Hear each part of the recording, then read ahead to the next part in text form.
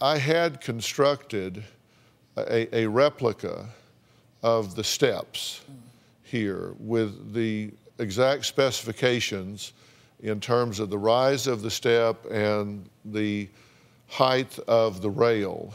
And I understand Malcolm was 5'10". Yes. Okay.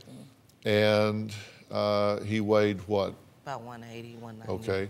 All right. So before the show, I asked for a volunteer from the audience that's 5'10" and weighs about the same as Malcolm. Could I get you to step up now, if you would? Your name? I'm Matt. Matt, how you doing? Doing well, how are you? If you would step up on the steps, if you'd step up, another one, maybe one more.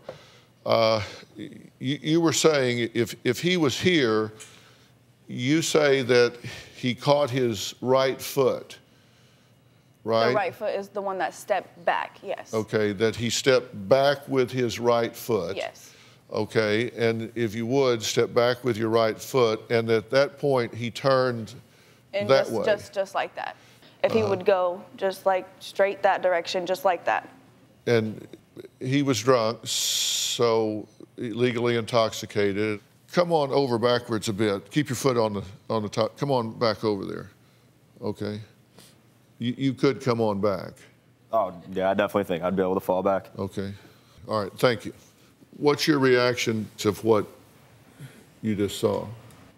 I just think if he stepped back, I don't see how he fell over the rail. If he stepped back, how come he didn't tumble down the stairs? It just doesn't make sense to me.